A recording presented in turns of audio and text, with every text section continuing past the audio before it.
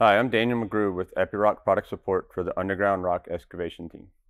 Today we'll be checking our fuses on our E1C DH, and this will also apply to our other models underground rigs as well.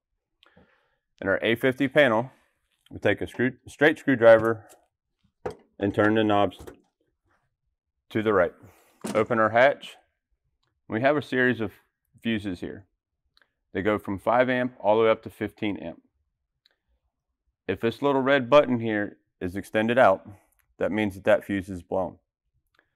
Simply just push it back in, you'll hear it click, and you're good to go. If you don't hear a click, that means that you have a short in the circuit and you need further investigation. So everything is good, close your hatch, counterclockwise on the latches, and now you're good to go. Thank you for your time, and for further assistance, please contact Epiroc via dealer or a service center.